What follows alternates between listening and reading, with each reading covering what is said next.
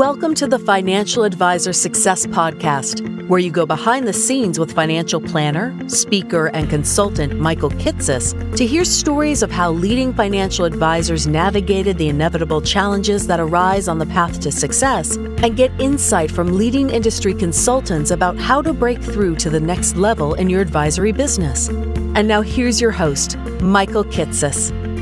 Welcome, everyone. Welcome to the 286th episode of the Financial Advisor Success Podcast.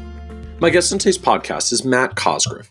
Matt is the Director of Wealth Management for BerganKDV, an independent RIA that operates as a division of a regional accounting firm based in Bloomington, Minnesota, and oversees more than $2 billion in assets for 1,000 client households. What's unique about Matt, though, was his path to launch and build a specialized division within the firm as an intrapreneurship opportunity to serve next-generation clients, and then leverage that to create a career path for himself towards leadership of the entire $2 billion RIA. In this episode, we talk in depth about how, despite his relatively young age and lack of CFP marks at the time, Matt was able to get the opportunity to operate not as an entrepreneur starting his own firm, but as an intrapreneur inside of BerganKDV to develop and operate a separate brand catering to next-generation clients. How even though Matt was given some autonomy to launch his division, he struggled with having to side hustle within the firm by also supporting a new retirement plan practice and working with their smaller wealth management retirement clients to justify his intrapreneur salary. And how Matt ultimately shifted his career focus towards a leadership path after he realized he enjoyed working more on developing and growing and scaling the business itself than his client-facing responsibilities. We also talk about how Matt leveraged his entrepreneurship experience in his side hustle of working with internal clients to become the Director of Wealth Management for his firm at just 29 years old. How during his first year as a director, Matt dealt with the lack of trust and confidence from some staff and clients due to his young age while he was trying to create change, which did eventually lead to a few of their departures. And how going through the Schwab Executive Leadership Program helped Matt refocus and create space to be more strategic and drive growth for the firm. And be certain to listen to the end, where Matt shares how he learned in hindsight the importance of being clear about what's realistic and managing expectations up front to give room to celebrate wins later. Why Matt believes connecting with other professionals within the industry, including being persistent and staying curious, is key to creating your own career path. And how Matt has managed to avoid getting stuck on the ups and downs along the way and keep his focus on enjoying the journey. And so with that introduction, I hope you enjoyed this episode of the Financial Advisor Success Podcast with Matt Cosgriff. Welcome, Matt Cosgriff, to the Financial Advisor Success Podcast. It's great to be here, Michael. It's funny. I remember probably a decade ago stumbling across the blog the first time and thinking I just struck gold coming to kitces.com for the first time. So it's an honor and a privilege, and excited to be chatting with you here today. Awesome. Well, I'm excited to have you out as well. You've actually done a couple of guest posts with us on the blog over the years, and including one that you had done several years ago that I was kind of excited to come back to. I feel like it's sort of a theme for this podcast episode now to have you on. You had done this article about what you had framed as intrapreneurship. So, the industry and I guess just the business world in general likes to talk a lot about entrepreneurship, this idea of being a risk taker that goes out into the world and creates this new business thing. And hopefully someone in the consuming public will like it. And then you've got a business that you can begin to grow and build. And there's a lot of discussion around entrepreneurship and sort of the nature of it, which I feel like at least how it gets framed is a lot of sort of taking blind leaps into the wilderness. It's very isolating. It's very alone because you just kind of go out there and make this thing. And when you're getting started, it's literally only you. And you had put forth this idea that I really had not heard before you had reached out about it years ago, that, well, hey, there's this entrepreneurship thing where you do that externally into the world. But there's also this thing called intrapreneurship where you try to do that similar kind of sort of risk-taking innovation effort, but you're not doing it out in a brand new business from scratch. You're doing it within an existing business, within an existing organization, which has a whole other set of challenges of well, this is the way we've always done it here. And these are our existing systems. And sometimes existing systems don't map well onto the new thing that we're trying to do. And so at that time, I think you were working on an intrapreneurship opportunity around building out a service model for next gen clients and doing it within a larger established firm as opposed to hanging a shingle. And so I guess, I'll be curious to hear the update of kind of how that went over the past 6 or 7 years since you had started working on it. But more generally, just I love this idea and framing of what does it mean to be an intrapreneur? What does it mean to be someone who wants to take some of those risks and has innovative ideas and wants to do something new and different, but is trying to do that within an existing organization as opposed to saying, I'm going to just go hang my shingle and do this from scratch? Yeah, it's certainly not a term that I can take credit for. I think it came about in the 80s, the actual term intrapreneurship. But I was super fortunate. I started my career at a small RIA and actually had kind of gotten the itch to try to start something on my own, much, to kind of track with what XYPN had done at the time and launch in. Sophia Bear, I think, had written an article on your blog, how to start an RIA for less than $10,000, I think was close to what the title was. And so I had an itch to kind of step out on my own and try to do something similar. The challenge I ran into at the time was I think 24, 25.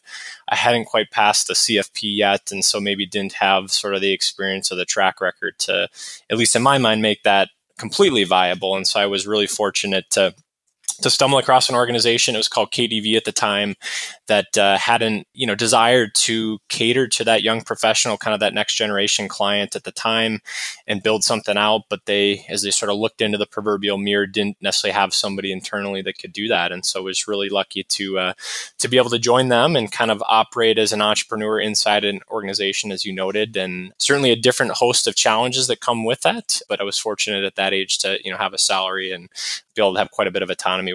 So help us understand a little further just what this looked like. So I guess what was KDV at the time that you arrived? Like, what was this firm business you were coming into where they were saying, "Hey, we want you to build this new thing within our existing firm"?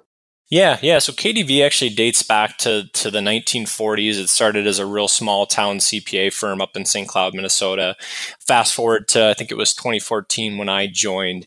And it was really kind of beginning to be a sort of a burgeoning regional accounting firm. And in 2000, they had launched a wealth management practice that when I joined was about probably 15 or so people. And so total employees at the organization was about 150 employees, maybe just shy of that, across technology, tax, audit, consulting. And then obviously I joined the wealth management group that was, highly integrated with the tax firm, probably about $1 billion in assets at that time. And when I joined, I really had the opportunity to operate, not entirely independently, but with quite a bit of autonomy to build out the service model, the tech stack, et cetera, to try to really build an engine to cater to young professionals. So you arrive, there's this existing regional accounting firm, I guess is just doing like all the things accounting firms do. So like tax and audit work and small business accounting, like all that kind of stuff. Exactly. Yep, exactly. So they're doing that. They had a wealth management division within it from back in the 2000s, which very, very common. There was kind of this surge of CPA firms in the early mid 2000s of like adding RIA divisions and offering wealth management under the umbrella of the existing accounting firms. I guess they did that back then as well. So I think you said like 15 people in wealth management when you got there, but 150 plus total employees. So like, it's like 10% of the firm, right? I'm just sort of visualizing that, like sizable division, $1 billion of AUM, which is a very healthy advisory firm. But even like relative to the accounting firm, that was still like this $1 billion wealth management thing is only 10% of our, at least by head count, of our much larger regional accounting firm. Like that was the environment that you were coming into. Correct. And I would say the head count, and I would probably say revenue was probably similar just in terms of tracking with the firm, probably about 10% of revenue as well. Okay. So you're getting brought into this environment. And so how did this come about that like suddenly you're talking to this firm about creating an advisory solution for next generation clients? I mean, like, did you find them? Did they find you? Was this like happenstance at like a networking meeting? I mean, how does this opportunity come about for you when you're, otherwise, I guess you'd say at the time, like just a few years in, not ready to start on your own, don't have your CFP marks yet, but trying to figure out what's next for you? Yeah, it's a great question. It's funny. I'm sure you've are familiar, and I'm sure listeners are familiar. Steve Jobs had given a commencement speech back in, I want to say maybe 2005 to, I think, Stanford, and he talked about you really can't connect the dots looking forward. You can only kind of connect them looking backwards. And at the time, the first time I saw it, that maybe didn't make a ton of sense. I was probably still in college at the time. And so to your question, how did I get connected there? It's funny, I bumped into and met an individual that was kind of leading the sales side of their retirement plan consulting group at KDV. And this was maybe a year or two before I was even looking. And when I kind of stepped out on my own, I actually did step out on my own to try to start something, but was kind of interviewing on the side just to kind of keep doors open. And he heard that I was looking, and we ended up having coffee and kind of said, hey, this is what I'm passionate about. I want to try to serve next gen clients. I've got some experience and energy around the retirement plan consulting world. And then I've always enjoyed just sort of the practice management and leadership side as well. And he basically said, why don't you come build it for us? And I said, that sounds amazing. You mean you're going to give me a salary to basically be an entrepreneur inside of an organization with resources and give me some autonomy? And the answer was yes. And, haven't really looked back since. It's been about 8 years, and it's been a really fun, albeit, tons of challenges along the way. So I guess just help me understand a little more how this comes about. Like, the number of people I'm imagining who are listening who are like, I'd like a salary to launch my own thing from scratch. Like, how exactly does that happen? Like, just how does that come about? Yeah. And I think to be clear, I didn't just have 40 or 50 hours a week each week that I got to just sort of build this in a vacuum, right? I mean, I had to sort of almost internally side hustle. I know that's a common phrase that's thrown out when people are launching their own firm independently, is maybe doing a side hustle just to get some money or revenue in the door to put food on the table, support your family. And so I had to do that internally, doing a couple things. I was able to kind of help on the new business development or sales side for their retirement plan practice. And then I was also working with just some traditional smaller wealth management clients, and then kind of traditional smaller retirement plans as well. So I didn't have 40 or 50 hours a week just to solely be an intrapreneur, although I would certainly have loved that. I did have to sort of pay my way through it, if you will, in terms of adding value, which was good. I mean, it gave me an opportunity to continue to grow in a lot of areas, and I think broaden my skill set, which came back to hopefully help me down the road. Interesting. So I think that's powerful framing. So they didn't quite go so far as to just say, like, here's a salary, go make this thing from scratch. Let us know in a year or two how it's going. This was hey, there's some things that you could be doing in the firm that we'd like you to be supporting on now. Like, take some of the smaller wealth management clients, take some of the smaller retirement plans, support our team doing some of the sales calls and business development for retirement plans. But we recognize, like, that's not going to take your full-time job. And so, sort of by design, like, that's part of your time. At least it helps to cover your salary for some of the work you're doing around here. We know it will have extra time for you as well. And with the extra time, Matt, like, go start getting this next generation client thing launched. Correct. Yep, exactly. So can I ask, like, what was the salary? Like, what were they willing to pay you to, like, build this and start doing it from scratch? That's a great question. So it was 8 years ago. I want to say it was maybe like 50 grand.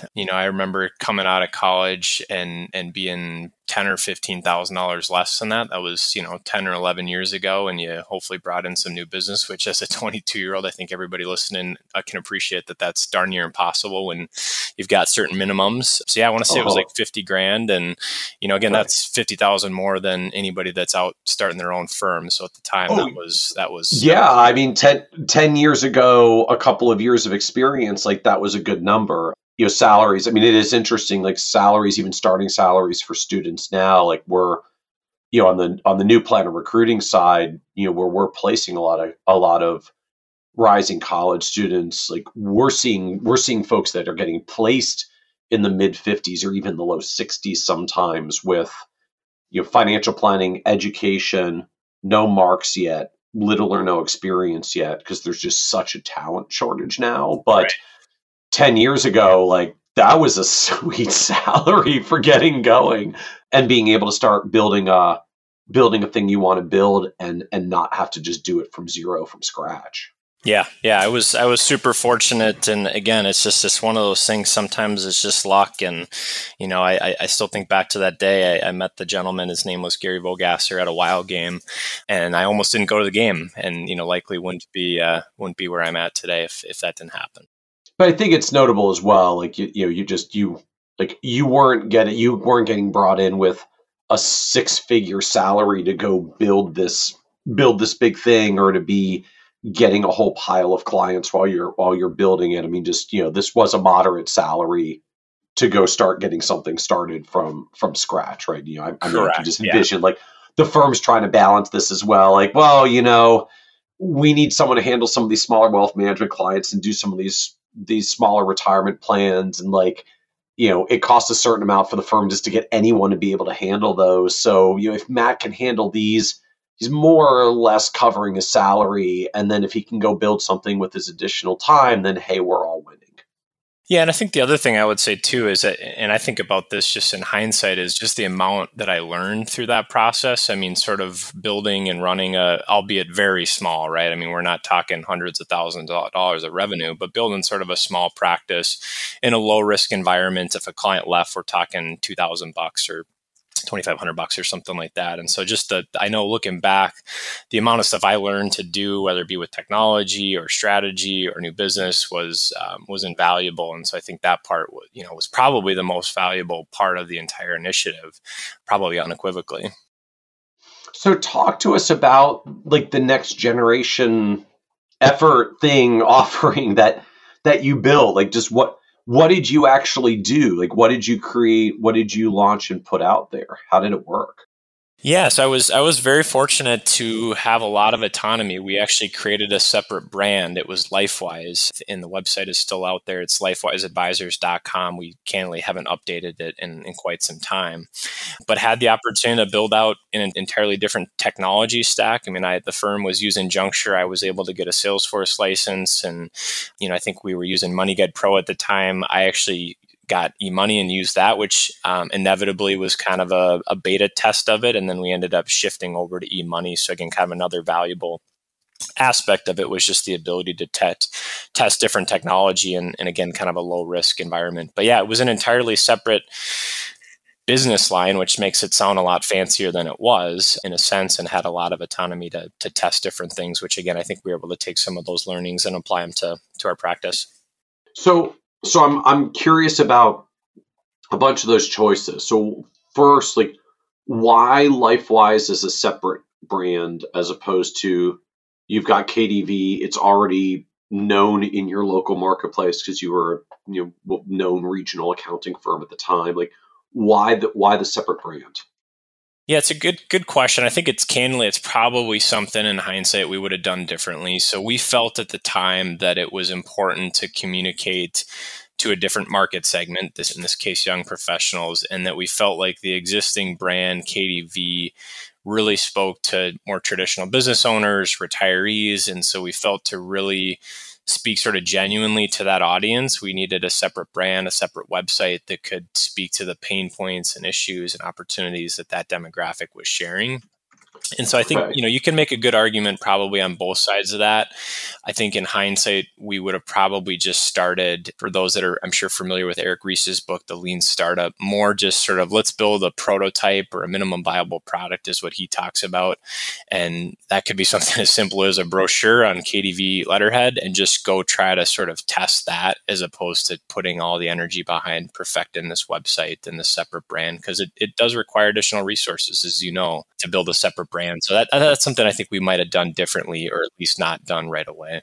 Because I'm taking it that the end you kind of figured out, I think they actually would have been fine with the KDV brand. Maybe we didn't need this separate LifeWise brand after all. I think so, yeah. I mean, again, just the brand, certainly KDV is not a household name like Schwab or Fidelity, but I mean, it had enough brand power, particularly in our St. Cloud market, and at least enough in Minneapolis. And ultimately, the other thing too is that so many of the clients, at least that we thought we were going to get, came through the existing internal channels. So they already had some familiarity, whether a parent was working with the tax side or they were, we were doing their 1040 or something like that. So we, in hindsight, didn't again think that having a separate brand was probably as necessary, or at least it wasn't necessary up front to kind of get it off the ground.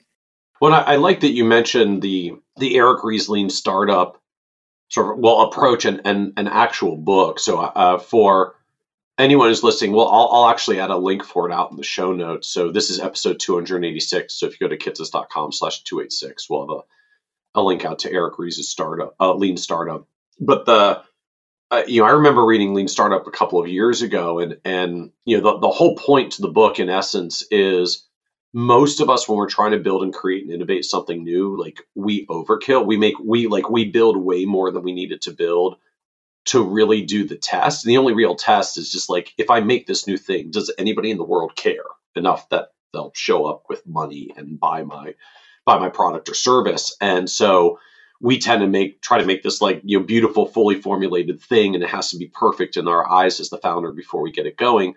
And the whole focus of Lean Startup is like, no, that just ends out making a really expensive, slower to grow innovation effort or new business effort. If you really want to do this, get down to like the absolute minimum that you need just to do the test of what you're trying to figure out. And one of the strategies even that they advocate is like, if you want to know whether a potential new like product or service might be compelling in the marketplace, like launch it before you even have the offering yet. Like make a page that says, here's what we're going to be doing. Here's what it's going to cost. If you're interested, sign up for this waiting list. And if no one signs up for the waiting list, you probably don't need to bother to build it, because apparently no one's that interested. If you put it out there and you say, here's what we're going to be doing, here's what it's going to cost, and here's what the offer is, and people get super excited, then put the money and effort and time and resources towards building it. So I'm struck by that, I guess, in the context of what you're saying here, Matt, that like, in retrospect, we could have just made a brochure of what the offering would look like under the KDV brand. Just go out and tell people, like, here's what we're working on, here's what we're planning to do. And if no one likes it, or they're not interested, or they're having trouble with the KDV brand, then like maybe you go make a separate one. But if everybody turns out just to be fine with it under KDV, then you didn't have to build a whole website and structure all the rest. Like it just cost you a brochure or a one pager that you had to make to start talking about and see if anybody cares. Yeah, and it was probably one of the biggest learnings I had in the process, Michael. I look back and just think I spent so much time trying to perfect sort of the proverbial mousetrap, and I spent not anywhere near a sufficient amount of time trying to figure out how to grow it. And to the point, you'd have the best mousetrap in the world, but if nobody knows about it or is, curious or interested in buying it, it's sort of a lot of effort for naught. And so I know in the book, they actually, to your example, I think Dropbox actually created like a 2-minute video, and they just basically threw it online, and to your point, said sign up if you're interested, and they got thousands and thousands of signups, and that was, if I recall correctly, kind of how they tested their product. Yeah. So if that many people are interested, maybe we should like build this now. Exactly. And you still see some of this on places like Kickstarter, or this is a popular strategy as well, like where we're gonna put out an initiative for a thing. We haven't actually built it yet. It's just an idea. But if enough people sign up for it, either A, that validates the build, or B, like you can even put a couple of dollars towards it. And then if we build the thing, you get the first version that comes out, which essentially just means you're pre-selling your idea before you even build it. So if lots of people show up, you have the money and you go build it and sell it to them. And if no one shows up, all it cost you was the time to stand up the website, like not even the website, the page that said, here's what we're planning to do, to find out that people aren't that into it. And, exactly. Then you can just move on faster to whatever the next idea is that maybe will carry better. Exactly. So what was it that you built? Like, just can you describe for us more what the actual LifeWise model or offering was at the end of the day?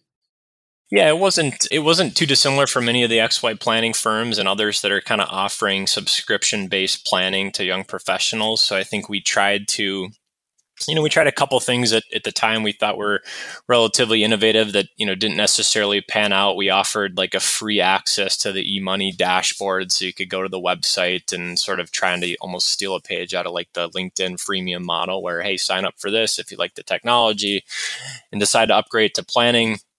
And that's great. And then we also used at the time Betterment for Advisors and their robo platform and offered that. And then again, just kind of a traditional, well, I guess at the time it wasn't traditional. I think a lot of advisors were launching subscription-based pricing, but increasingly becoming more of a traditional model, at least in terms of serving next generation. So that was kind of the service model. Again, it was primarily the latter there. So primarily the subscription base, but we really never got it to scale.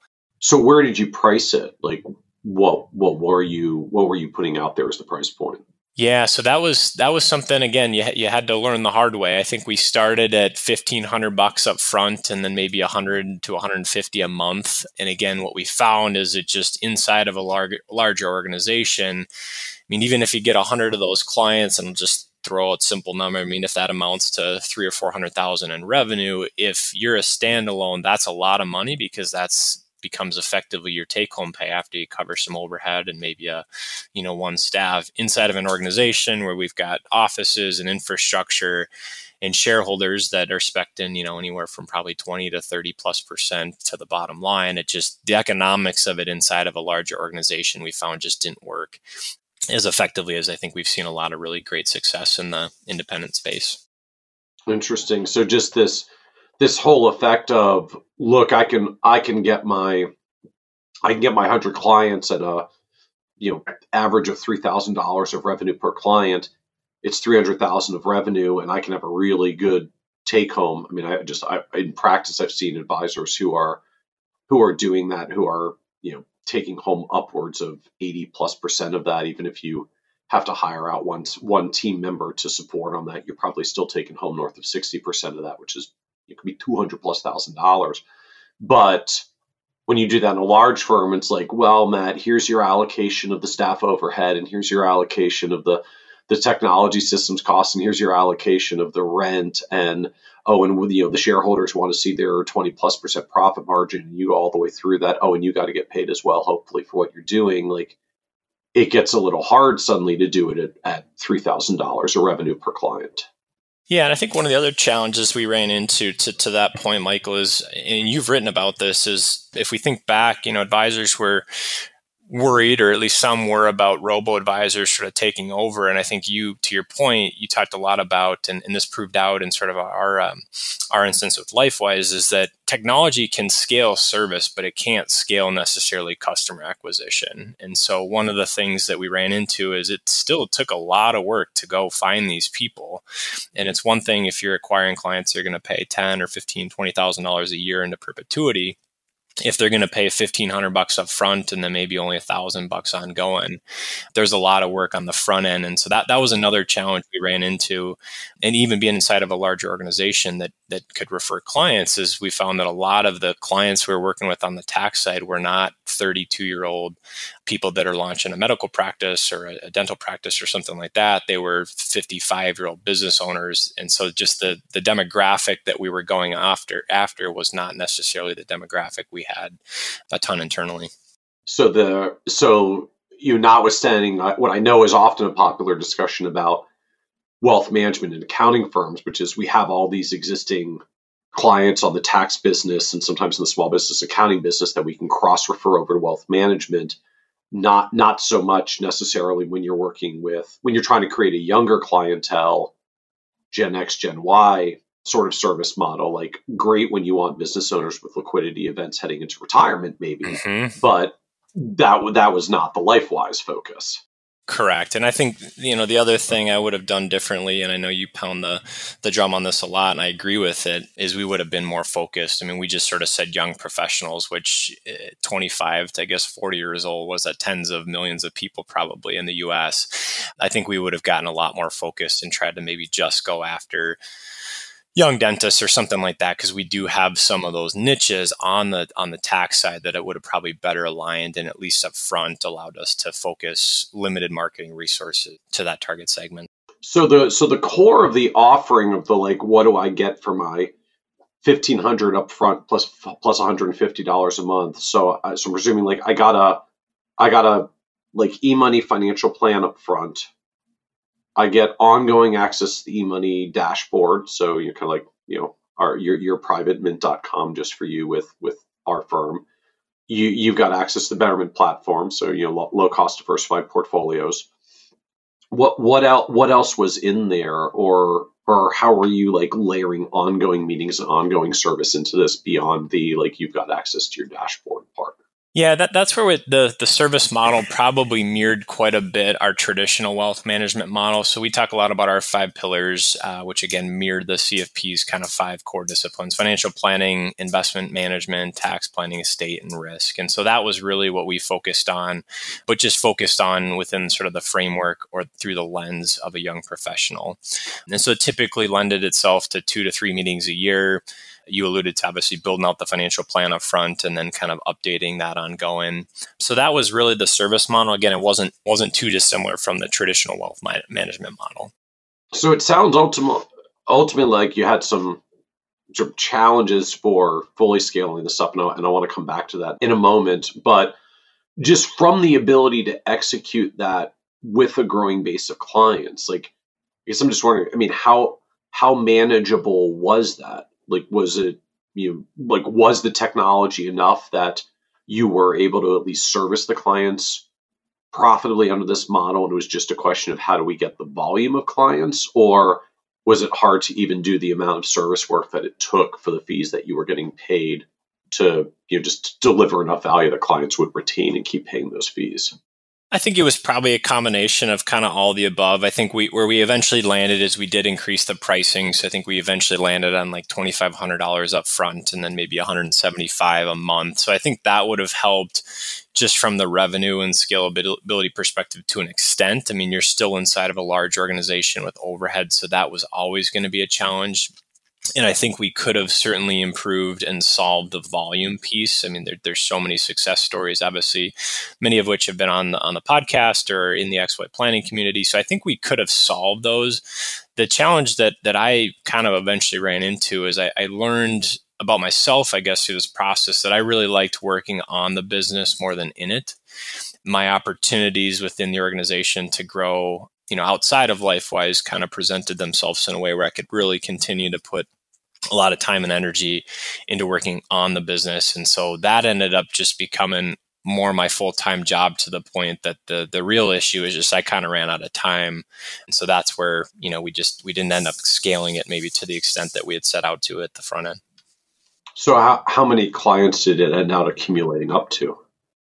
We probably put effort in for 18 or so months, maybe 24 months. And I want to say we probably got 15 or so clients, call it, I'd probably have the number somewhere, maybe 50,000 in revenue. I don't think it ever surpassed that. So, I mean, it wasn't all for naught, but it was far from, I think, the success that we would have hoped it to get to. And again, it was partially the two reasons we talked about. And then a lot of the third one was just I started to run out of time and saw opportunities to grow and continue to be challenged kind of come up in other areas of the firm.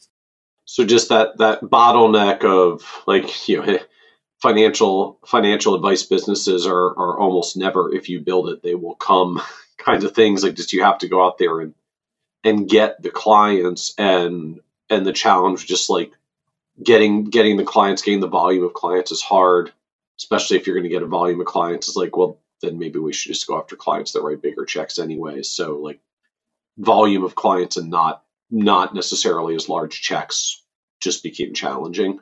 Correct. Yep, exactly. Yeah. Truer words have never been spoken. If you build it, they will not necessarily just show up. And I guess that goes back to your earlier comment as well of spent all this time trying to figure out like what the service offering was going to be and what the structure was going to be and what the tech was going to be and all of that, like perfecting the mousetrap, when in retrospect you wish you'd spent more time just trying to get it out there and getting the client quantity and the client volume going.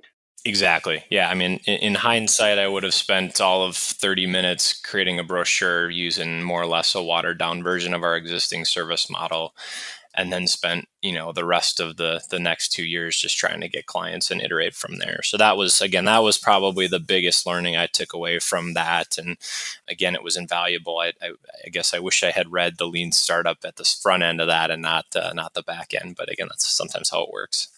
Just one or two other quick questions. I want to move on to sort of the next stage of it. But just I was struck, why the tech changes? Why Salesforce instead of Juncture? Why eMoney instead of MoneyGuide?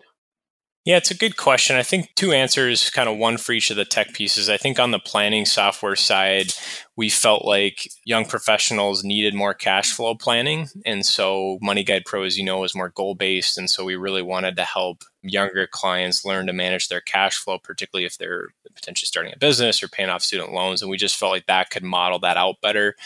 And then the second piece of that being that the eMoney at the time, I don't think MoneyGuide Pro had a kind of a vault or a dashboard. We felt like that was something. And then the third reason being that at the time we were beginning to think about transitioning sort of the larger practice, if you will, from MoneyGuide to eMoney. And that was sort of a low risk way to test it out with some clients. So that was it on the planning software side. On the CRM side, we wanted to do some integrations with like HubSpot, I think it would have been at the time.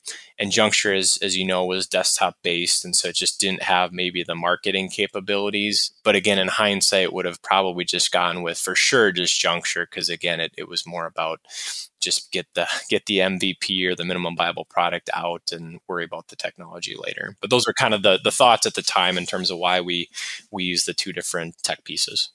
Because just ditching Juncture and, well, I guess not ditching because the rest of the firm still had it, but not using Juncture and all the existing systems and getting Salesforce and standing it up and figuring out how to use it and the learning curve and all that was just time you spent on that in retrospect could have been out there just trying to get more initial client volume going. Exactly. Yep, exactly.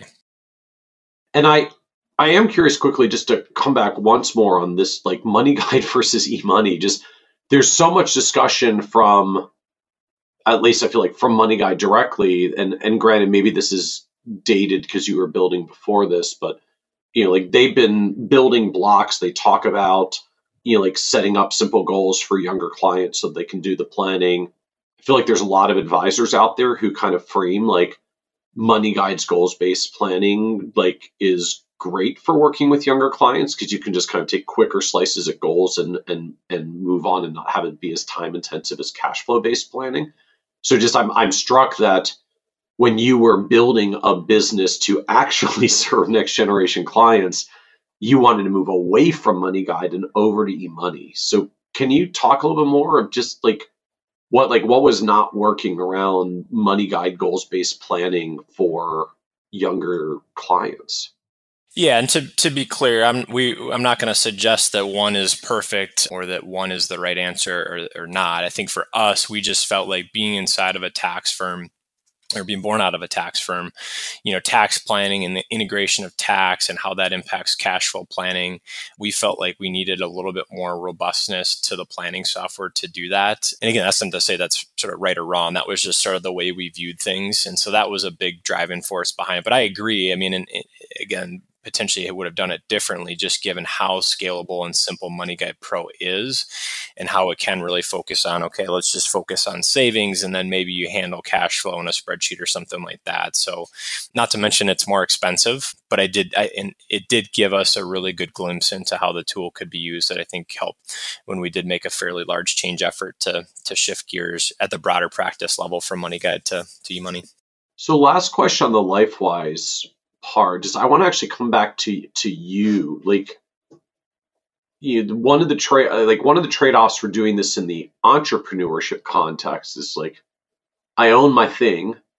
It's mine to own, it's mine to grow, it's mine to sell. I get all the income. As the practice grows, I get all the remunerative benefits of that.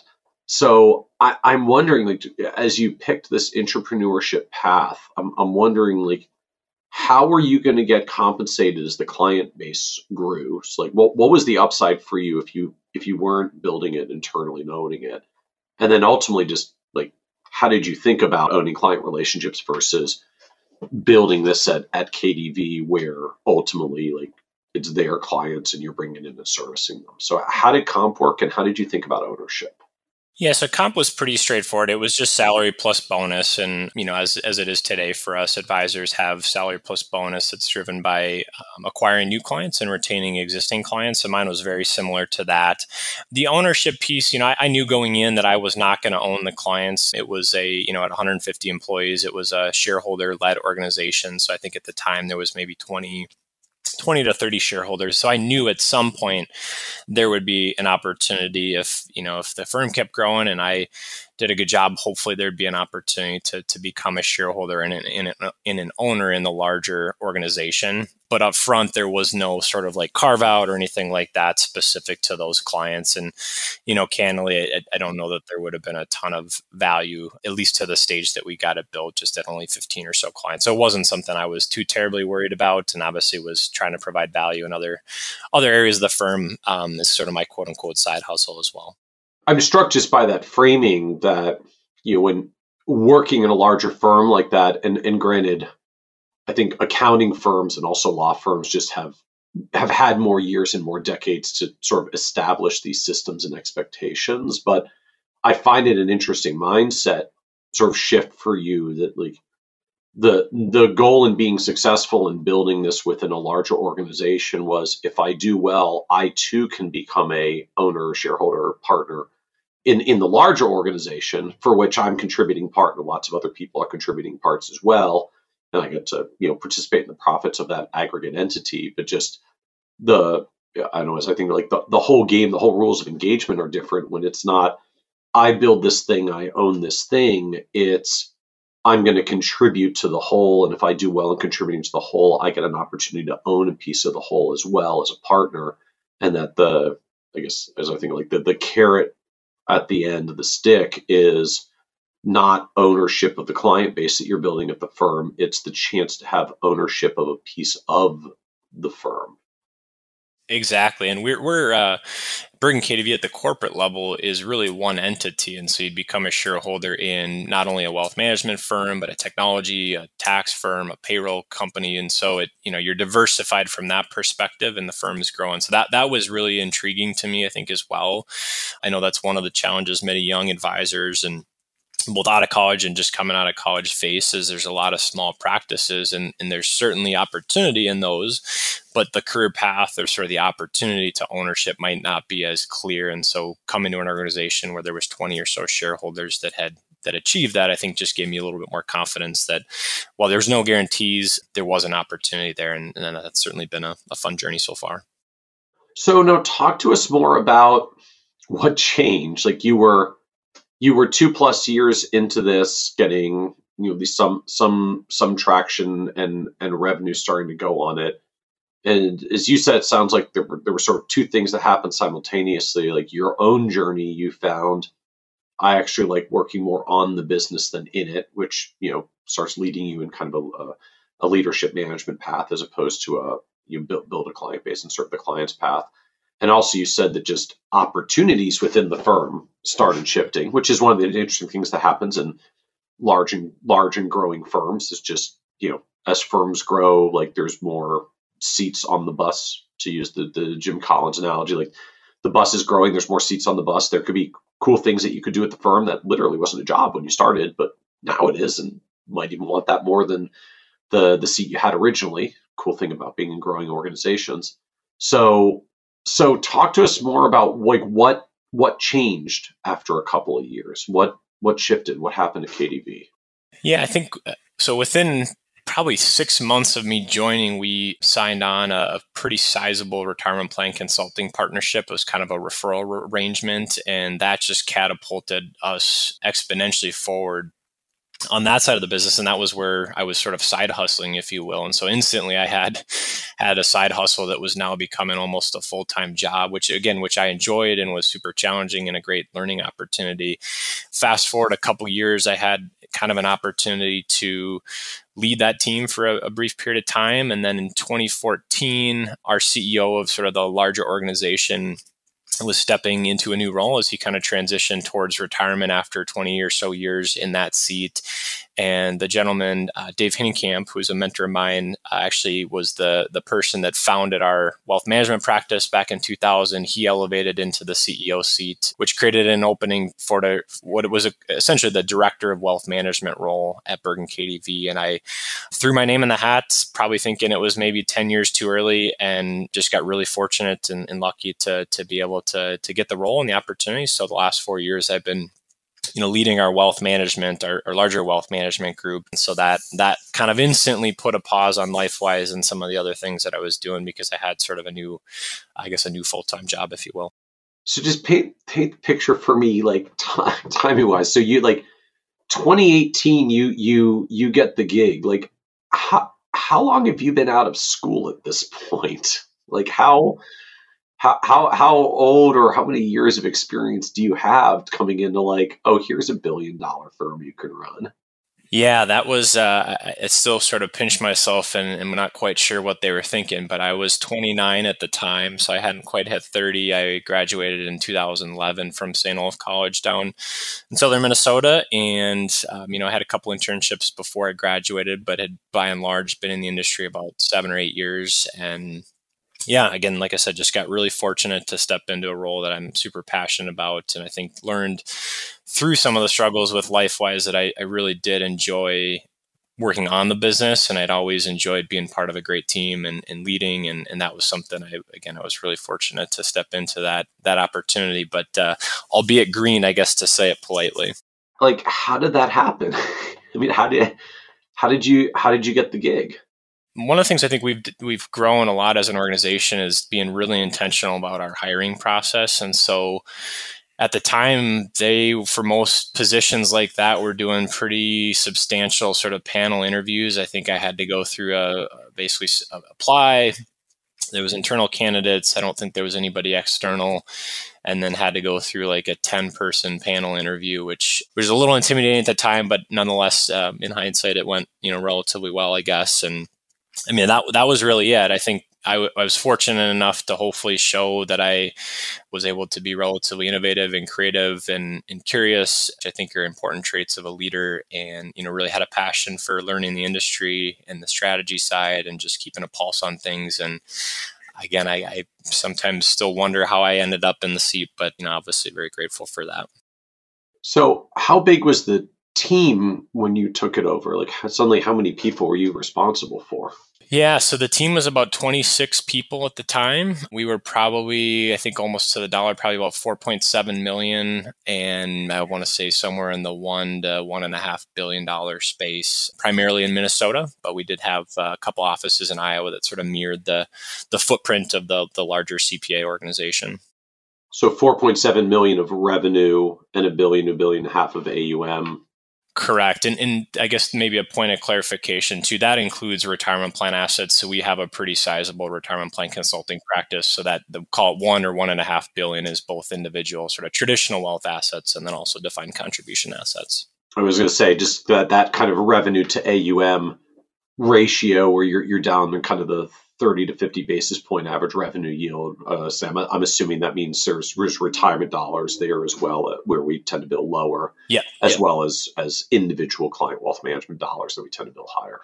Yeah, exactly. And I think back, so Dave called me to let me know I got the position. Again, this would have been in May of 2018, I think, and I hung up the phone and kind of had one of those oh my God moments. Like, what did I just I got it. My God, what have I done to myself? Yeah, and I think the scariest part is for a day I couldn't tell anybody because they wanted to let I communicated obviously appropriately to the larger group, and that was honestly probably the scariest day because at that point I was feeling like, oh my goodness, like I have to do this all myself. Like who am I to think that I can do this? And then I think what I learned pretty quickly is at the end of the day, I don't have to do all this. I have to create an environment for our team to be successful. We're really fortunate. We've got so many good people, both leaders and advisors, client service team members. And so I think once that switch kind of flipped and, it was out in the open. And I realized that, again, I just had to be somebody that could help kind of create an environment for the team to be successful. It was not to say it wasn't without its challenges, but it gave me a little bit more peace of mind that I didn't have to do it all. Well, I like that framing that wait, I don't actually have to do all of this. I have to create an environment where our team can be successful. It does kind of change the stakes a bit. But I guess at the same time, I'm wondering, you're 29 years old, coming into this senior leadership role with, I'm assuming, some folks who are literally double your age, many of whom have been there, years or decades longer than you, because you'd only been there a couple of years at that point since you'd come in on the LifeWise end. So just how does that work? I mean, how do you try to set your own sort of authority or leadership with just that kind of age experience difference of the people that you're leading?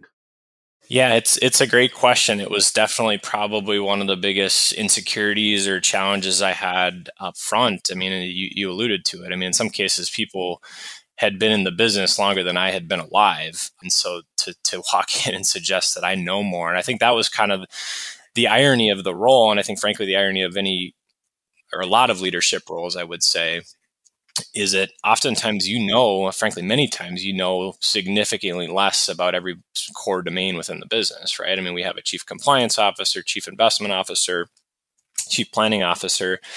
And at the end of the day, I'm never going to know nearly as much as those three individuals know about their particular domain. And so I think once I kind of understood that was okay. And ultimately, again, I didn't have to be the smartest compliance person or the smartest investment person. I just really had to set the direction and try to create that environment.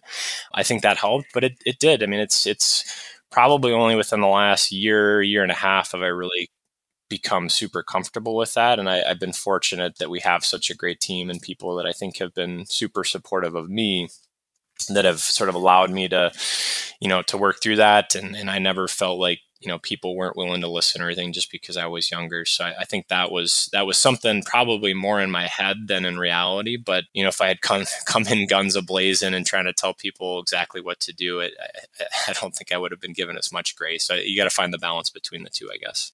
So how do you go through the process of, just for a term, learning all the things that you need to do and figure out how to do in that kind of leadership position if you hadn't necessarily had the experience of doing it yet? Yeah, I mean, that has been something that has been, another challenge. I'm a very curious person, I guess, by nature, and I love to learn. I love to read. And so I basically just for 2 years tried to read as much as I could, ask as many questions as I could, lean on the people that, were already on the team. I mean, the nice thing is the leadership team that I was stepping in to lead had largely been intact for a period of time. We made some changes, but that certainly brought a lot of institutional knowledge that I didn't necessarily have to just suddenly know. But leaning on Dave, who was previously in the seat, and then again, just being curious and I guess being humble or dumb enough, I guess I'll let the audience decide to ask a lot of questions and sort of not think that any question was off limits. And again, that's a balance. Obviously, you want to instill confidence in people, but trying to just ask a lot of questions as well. So it's something that, continuing to learn, but been fortunate that we've got a lot of good infrastructure, team, and resources to support. And then just recently, I guess maybe the last piece I'd add is I was fortunate enough to go through the Schwab Executive Leadership Program, which has been amazing. And that, I wish I'd maybe gone through that a year or two prior to stepping into the role, but that has been, kind of another accelerant in my learning journey and I guess development as a leader. So can you talk more about that? Because I think a lot of folks aren't necessarily familiar with Schwab's Executive Leadership Program. Yeah, so I candidly wasn't familiar with it up until maybe a couple years ago, and our relationship manager at Schwab invited me to apply. Or I guess I don't remember exactly the logistics of it, but I think somebody internally then had to nominate you. But essentially, the program it's a 5 or 6 course program that's a year, and so it's 30 or 40 people in very similar roles, anywhere from sort of chief operations officer to director to maybe like a managing director of an advisor team. operations manager type roles, really any leaders that there's no age component of it. I think they tended to probably skew a little bit sort of G2, if you will.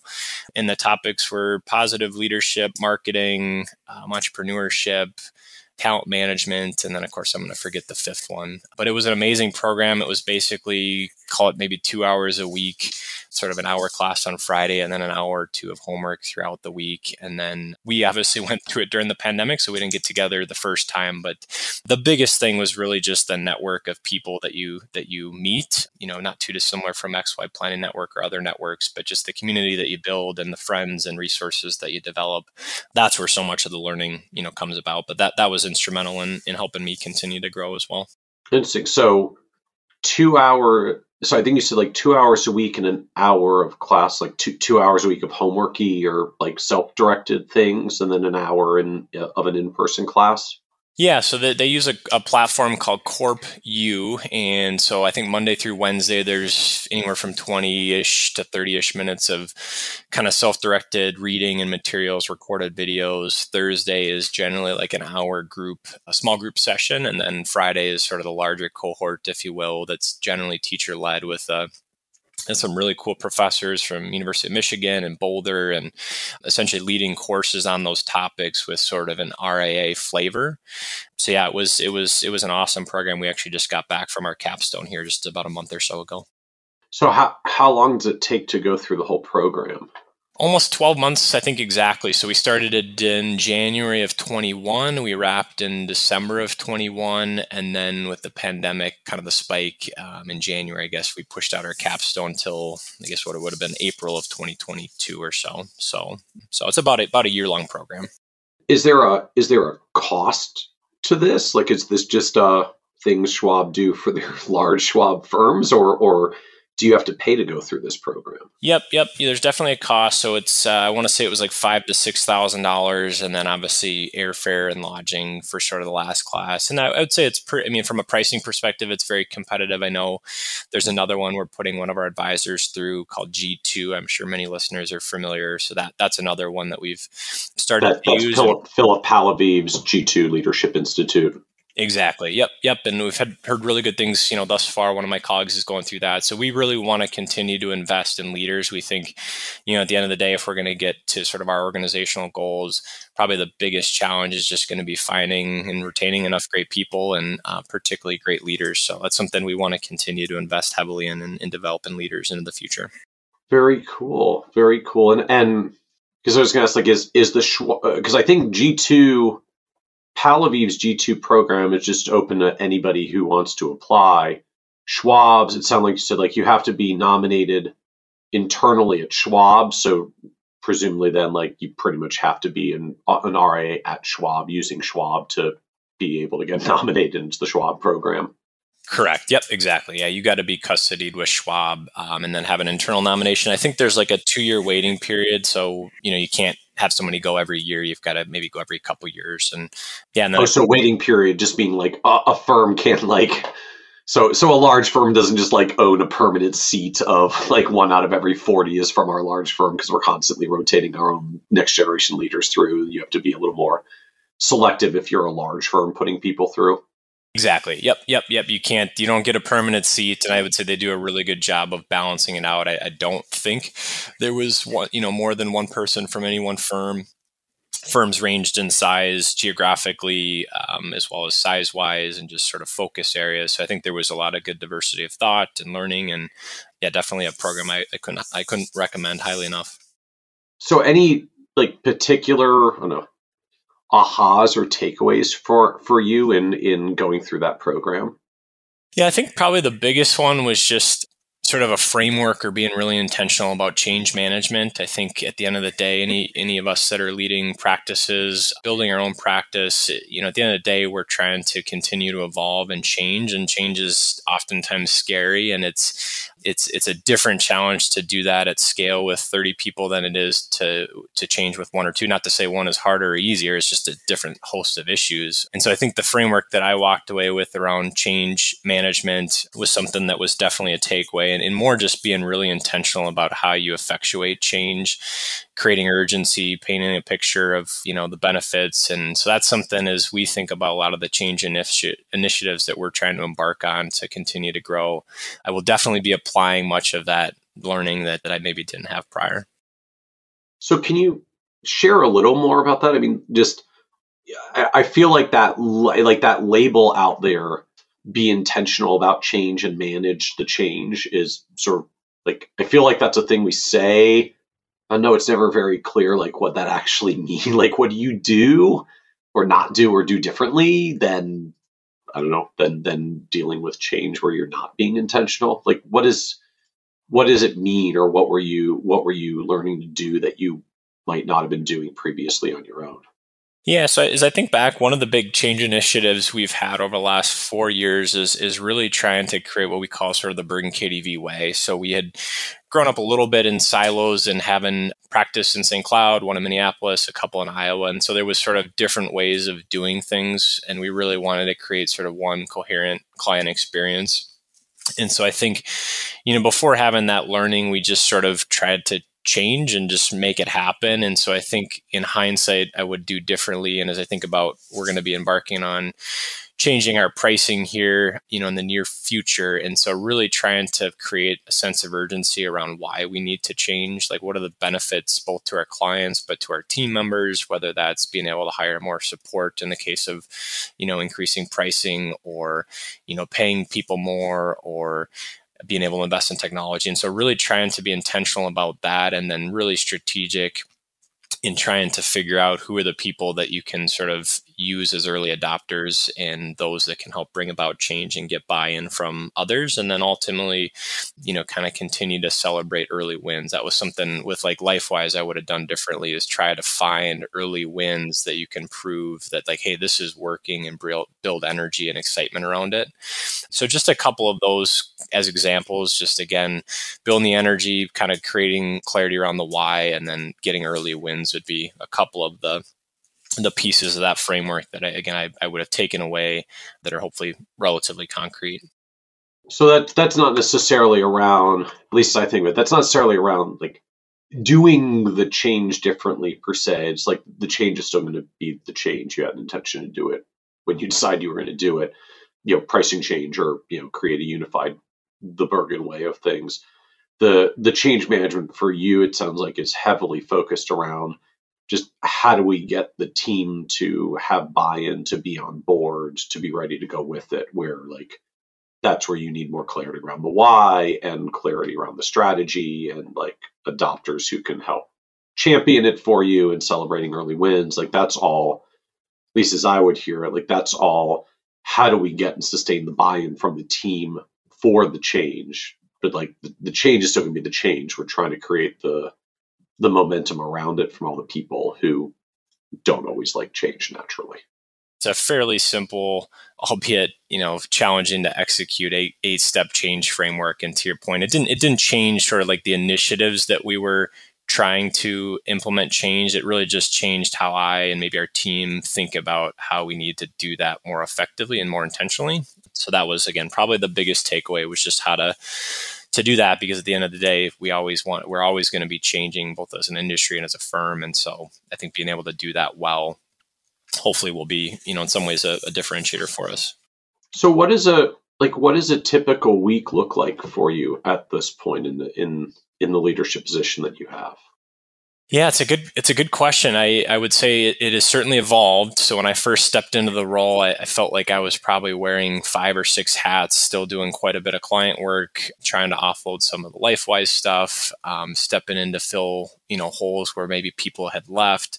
And I think probably just in the last 6 months, it's been a really cool thing to see. We've, continued to hire great people and have sort of director or manager level roles that are managing a lot of the teams within the department that tie into our leadership team. And so my role has, increasingly shifted on driving growth, and then also driving sort of the strategy, and then again, trying to create that environment for the team to be successful. And I think one of the challenges that has come up with that is we get so used to, as advisors, being in sort of the day-to-day grind and back-to-back meetings and emails, and that, is awesome and feels good and feels like you're adding. I think sometimes when you get into a leadership position where you actually have finally created some leverage and some space to think and be strategic and drive growth, it can almost be a little bit disorienting, just because you start to question, like, hey, am I really providing value as I just think about this problem and how to solve it? And that's been probably one of the biggest challenges the last 6 months or so, is how do you create that space and then be okay with it as a leader? Because day to day, to your question, there's more of it, and I think that's good. But it is again, it's a little bit different than the constant firefighting that was kind of part of my role the first 3 or so years. Talk to us more about that.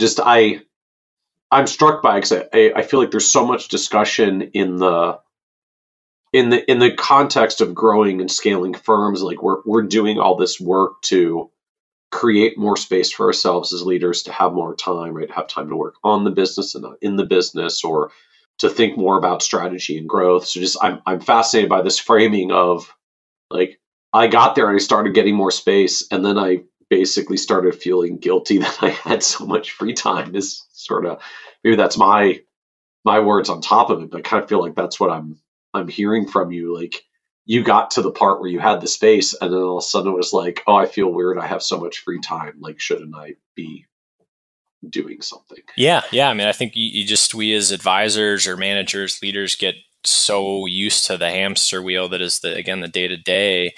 And so as we're in the process of doing our strategic planning. So our fiscal year starts July 1. And so, as you know, we operate on EOS. And so we just had our big annual actually yesterday. And so rewind back a couple weeks, and I've blocked off time on the calendar as focused time to really think about the business and how do we improve it and how do we continue to grow and give team members a great experience.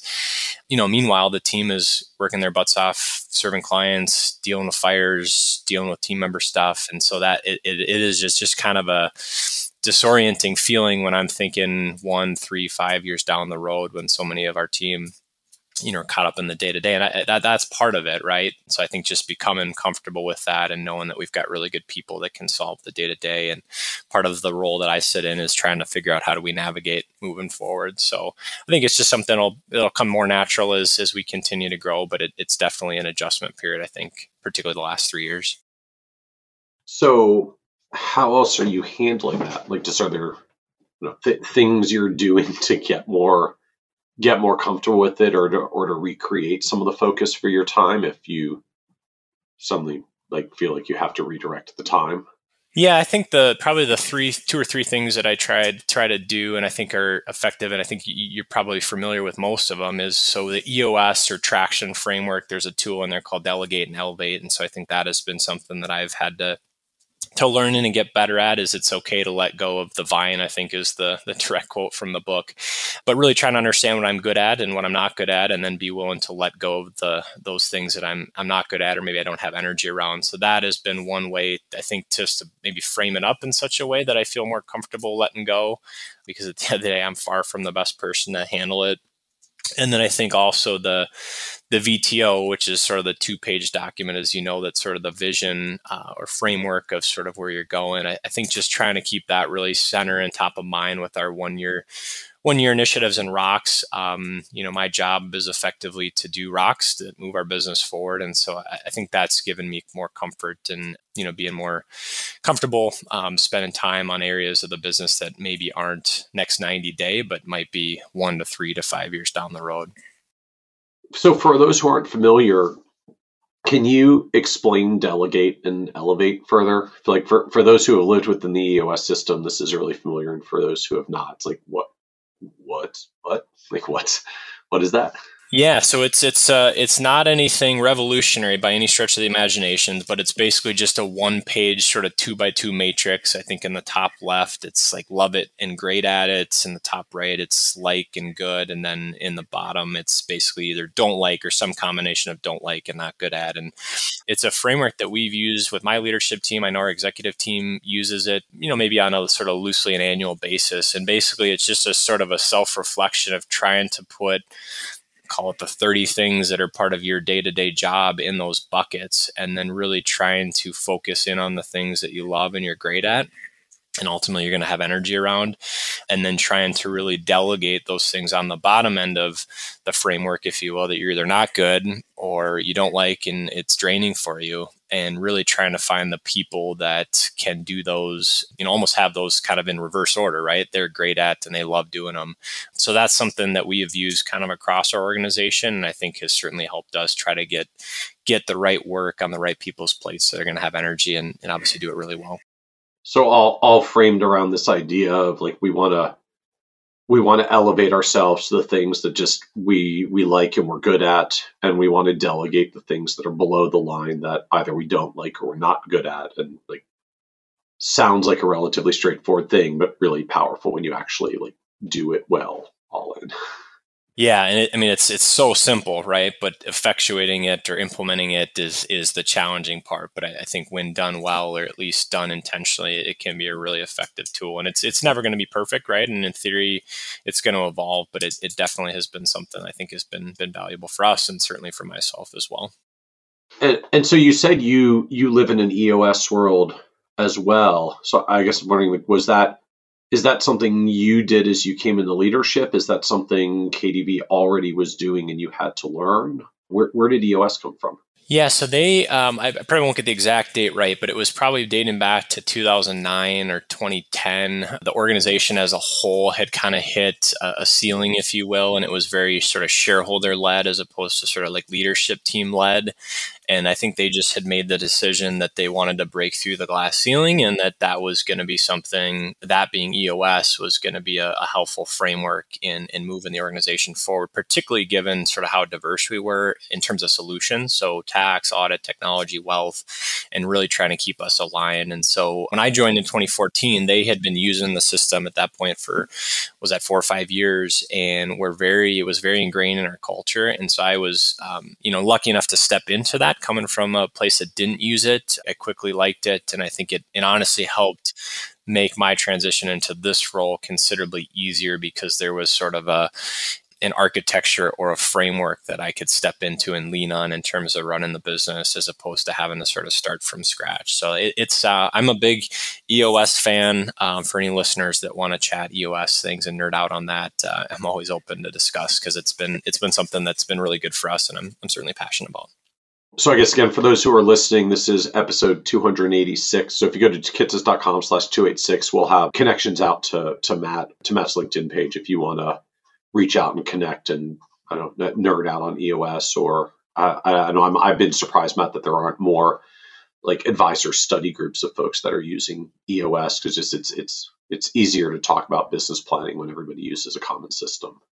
100% agree. And I think just creating alignment, creating clarity, creating momentum, and then, to, I guess, pun intended, creating traction, it's a great tool.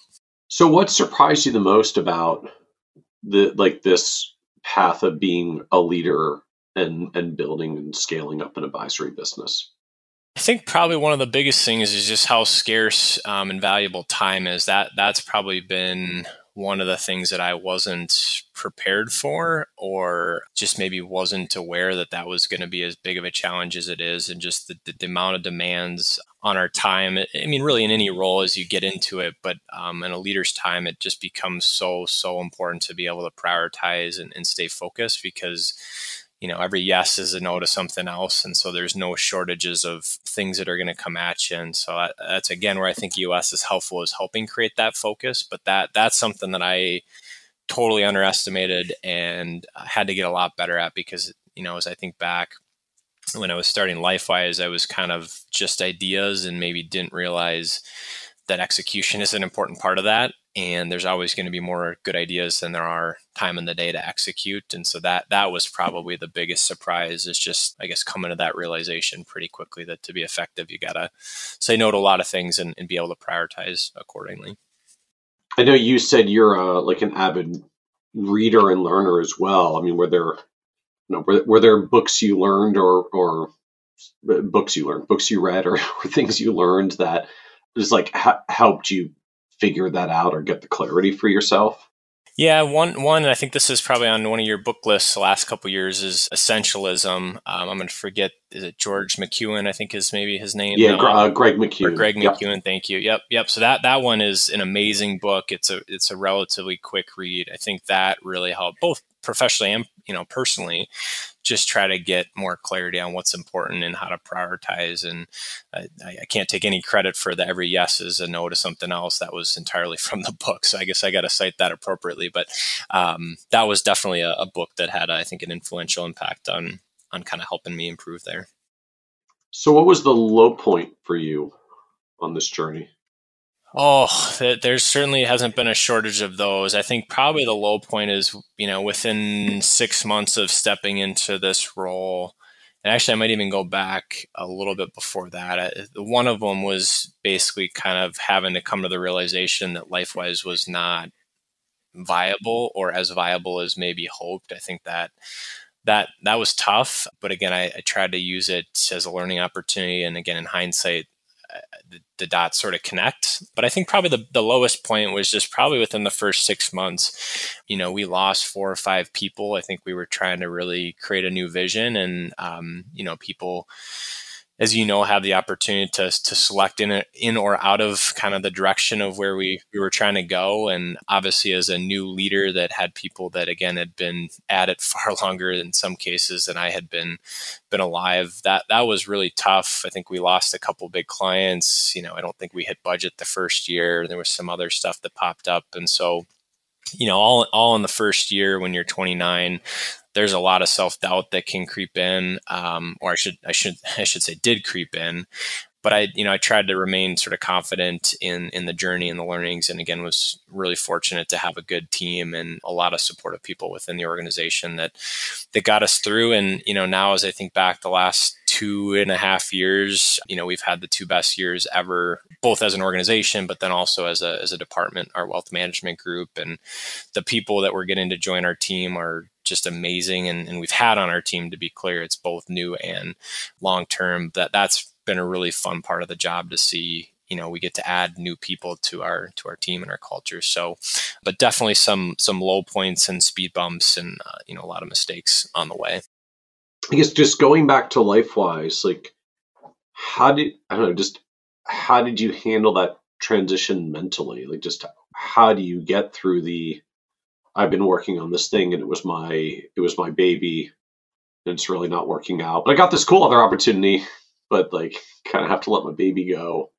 Yeah. It wasn't, in some respects, it wasn't that challenging because the firm, I never felt like, oh my gosh, my job is on the line or anything. Like I felt like the opportunities that were presenting themselves outside of my focus on that were in areas that were going to move me along professionally a lot faster and allow me to develop and learn a lot faster. And so in a lot of ways, I was okay with it. It was just more sort of like, I guess, the embarrassment or the disappointment of like, hey, you tried something, it didn't work out. But, I grew up playing sports. And so that was, I guess, a theme or something you learn pretty quickly in sports is you're not going to win them all and you just got to try to dust yourself off. So that was, again, a disappointment and something tough, but I think I was able to see sort of the silver lining in it was just the opportunities that lied ahead. Well, to me, it's always one of the interesting things about the Silicon Tech Valley culture in particular is there's almost a nobleness of like, here's the thing I went out and tried, and like, heck, in that environment, I raised a bunch of money. We spent a bunch of dollars. We built a whole bunch of stuff. It didn't work out. Company's long since gone, but like, man, I went out there and tried it and went through that process. And there's almost a badge of honor of like, if you've done that, succeeded or not, or like how to grow big or not. Certainly nice when it grows big, but there's no shame in that. In a lot of the tech world, because it's so hard to do. Just the respect for having done it and taking the leap is really powerful. Our industry, I feel like it's really different, for better or worse. We're a lot more results oriented than process oriented, maybe. So like, if we tend to look at things like AUM and how big the thing grew, as opposed to I tried to innovate, and I actually took the risk and made the leap and did the thing. So just I'm struck by that distinction. It's not often I find that I hear folks that just have kind of gone through what you've gone through and are just comfortable to say, like, I tried something, it didn't work out, and now I'm doing a cool thing and it's working great. And like, that's just all part of the journey. Yeah, and I think I guess I would add to. I mean, it's easier to sit here today and say that. I don't know that I would have had probably. I'm sure it still felt a lot worse in real time at the moment when you had to accept that transition. Exactly. Yeah. But I think with age or time, I guess, comes perspective. And so I think that, hopefully I've been able to broaden that perspective and again, connect those dots to steal the Steve Jobs analogy. But yeah, definitely during when it was happening, it was not fun to go through that, and certainly filled with, frustration and disappointment. Anything that you wish you had done differently in this? Like, just I'm struck in particular your comments, like, within 6 months of stepping in the role, like, lost 4 to 5 long-term team members, lost a few big clients, like budget didn't hit. So, like, are there things now that you wish you could tell you from 4 or 5 years ago as you're getting ready to step into this role of what you would do differently? Yeah, probably the biggest thing is I think, I probably came into it with my eyes a little bit bigger than my stomach. And what I mean by that is just thinking that we could sort of like solve all of the world's problems and all of our problems within like 3 months. And so that was something I remember vividly, sort of setting out within the first couple months, like, hey, here are the 10 things we're going to get done, and we're going to get them all done by like the end of July or something like that. And, we got 2 of them done or something like that. And so it was, I think, important for me to learn, and I would have done differently, is not under promise and over deliver, but just be really clear about realistic expectations in terms of managing, key initiatives and dealing with issues. And so that was something that, because at the end of the day, if you do that enough, you start to sort of erode trust because you're saying one thing and you're not doing it. And so that was something that I tried to learn from really quickly, that, be really clear about what's realistic. Obviously still push the bounds of what's possible, but also sort of set expectations, particularly new in a role. So that would be one thing. And then, there's a great book out there. It's called The First 90 Days. I don't know the author, but that's something that I, of course, did not read the first 90 days, but probably read, after the first year. But I think it talks about, which is something I wish I had known, or a framework I had, just how stepping into different roles can be different depending on the situations. And I won't remember all 5 of them, but like one is turnaround, one is just sort of like continue the momentum. And then there's a couple others. And so I think I would have, and I think it's applicable for any advisor, any leader, when you step into a new role, understand what you're stepping into, and then sort of build the plan according to that environment, because the plan is likely going to look way different depending on the situation. It's probably obvious to say that out loud, but I think just the way the book frames it up was really helpful. Very cool. So again, for folks listening, this is episode 286. So if you go to kitces.com/286, we'll grab a link for the first 90 days if you want to go find the book and check it out. So Matt, what advice would you give younger or newer advisors coming into the industry today and trying to chart their own path? I think that probably the biggest thing I would say is just stay really, really curious and always be willing to reach out. I've been amazed at how supportive and open our industry is in terms of, particularly in the RIA space, and just in terms of being willing to share everything from, strategic decisions to how do you solve this problem to comp info. I mean, just literally you reach out to somebody. It's amazing how willing and supportive the advisor community is. And so I think that's something that, it can be kind of intimidating when you're 22 or 23 coming out of college and reaching out to somebody that's been in the business for 20 years plus or minus. But I think that's something I tried to get involved in FPA. And so I just would encourage people to be really curious and tap into the industry, tap into your network, obviously, of avid Kitces readers and the XYPN community. Again, I think that's hard to do when you're first out of college because you may not have the connections. But if you're curious and have that desire to learn and grow, that would probably be the biggest thing. So I think I'd hopefully try to emulate that through my career.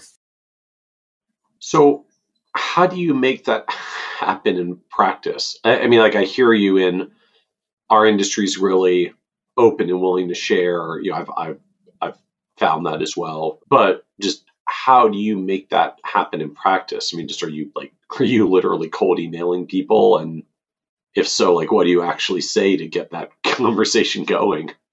Yeah, it's a good question. So I guess to be more specific or sort of tactical, I mean, a couple of things I would encourage those getting into the business. I leaned pretty heavily on our alumni network. So as I mentioned earlier, I went to St. Olaf College in Minnesota, and they have a pretty robust sort of alumni database that I was able to tap into. And again, you can go in there and filter by fields or different sort of criteria. And I think then it's as simple as, if they've got an email, great. If not, find them on LinkedIn and reach out. It's amazing how supportive people are in the industry. But then also if you say, hey, I went to your alma mater, there's usually another level of energy and openness to connect. And so that would be one way. And then again, what were you asking them when you reached out? And just to hey, I'd like to pick your brain. Can I get you coffee? Can I have some time on the phone? I've got a particular question. I just want to feed at the font of wisdom. What's the pitch? What's the outreach? How do you actually open these connections or doors? Yeah, I mean, I would say any combination of all of the above. Certainly in today's world, I think being able to do that digitally for 30 minutes on a Teams or Zoom meeting. But my approach was usually just, hey, I stumbled across you on the alumni network, either in the industry or curious about getting in the industry, and I'd love to learn from you and just hear more about your career. And people inherently like talking about themselves, and so people are genuinely pretty open to sharing their career and wanting to help people too. I mean, obviously people want to help people too, so that's another part of it. So yeah, I would say that's kind of how I approached it. I was fortunate enough to have a couple people in my life. A hockey coach when I was in high school, and a college friend's dad were both in the business, and so that was kind of another in. And then I think the advice there is just to sort of stay proactive, right? People that are mid-career or far along in their career tend to be really busy, and so it's sort of incumbent upon you as that younger advisor getting into the business to be the one potentially reaching out, a couple of times a year to grab coffee. It's generally not going to go the other way. And again, people are always, at least in my experience, happy to help. It's just a matter of, you got to stay visible and sort of on top of it. I find there's also just a good parallel for that, frankly, for any of us who end out in a business development role as well, that there are a lot of people who may be interested, whether that's interested in mentoring or at least sharing some of their time, or interested in doing business with you and hiring you as their advisor, but they're busy, and busy people just something else came up that moment, that hour, that day in their life that they just didn't have the time or the capacity or the mental bandwidth to reply and say yes, I'd be happy to do that. But no reply doesn't necessarily mean they're unhappy or even that they're not interested. Sometimes it just means I just don't have time to deal with this at this exact moment. And so if you're persistent and follow up, sometimes the sixth one is the one that happens to actually be the moment that they're ready to say yes. And it's not because there was anything negative about the first five. If they're not saying no, it's okay to politely, persistently follow up. They might just be busy. Yeah, 100%. I think the same wisdom applies, when trying to get new clients too, right? Just because they didn't respond to the first voicemail and email doesn't mean they don't have energy around working together, but people are busy. And so I think that applies beyond just sort of building a network for your career, but to other aspects of the business for sure. Yeah, no means no, but no response can just mean I just didn't have the opportunity or the time or the bandwidth to deal with this. So if you keep trying, there's a decent chance it'll go better on a future attempt. Yeah, and then the key is to get to a yes or a no as quick as possible, right? So that's part of the deal.